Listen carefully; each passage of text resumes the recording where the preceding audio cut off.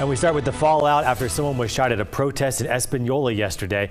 This chaotic scene was all over a statue of Juan de Oñate that was supposed to go back up but never did. Today, the man arrested for pulling the trigger, 23-year-old Ryan Martinez, appeared before a judge accused of attempted murder.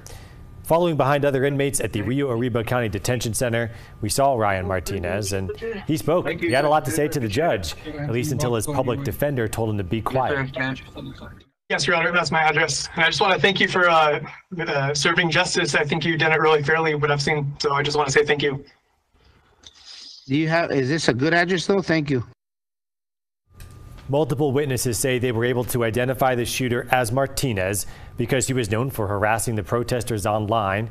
Police say Martinez asked if someone who attempted a murder would be allowed to walk out. Police says that would be up to a judge. All right, we're continuing our coverage here with Felice Romero. Felice, video of this shooting very clearly shows this suspect Martinez in a struggle with protesters and then firing one shot. But it does lead to the question, does Martinez have a self-defense claim here?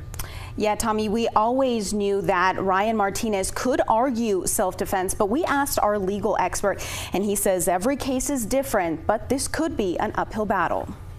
Ryan Martinez made his first appearance in court Friday, less than 24 hours after cameras caught him shooting a protester at a demonstration in Española, where plans were put on hold to reinstate a controversial statue of Conquistador Juan de Oñate. In court, Martinez hinted at a self-defense claim. I'll need a public defender to begin with.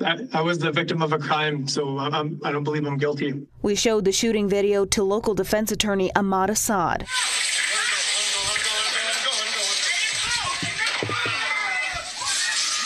That's a different story than I thought. In the video here shows Martinez being escorted away from the crowd after he started running towards them. Martinez hops over the wall again. Let him go!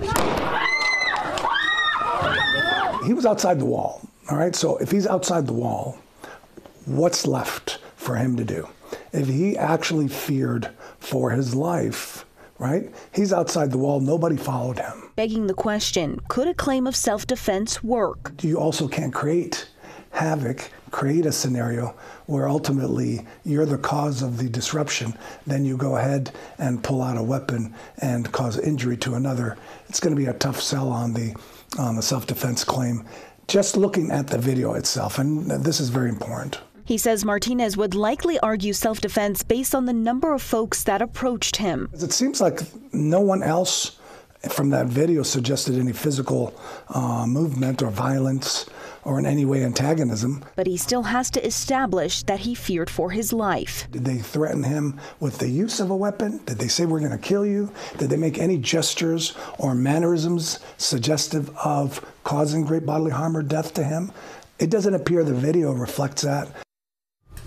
Yeah, Tommy, and a lot of people yesterday also said that Martinez was there all day and he was antagonizing people leading up to the shooting. Now, Ahmad Assad says if that is the case, that would also weaken his self-defense claim. And we saw him in our video, too, walking around. A lot more to come, surely, in this case. Definitely. Thank you, Felice.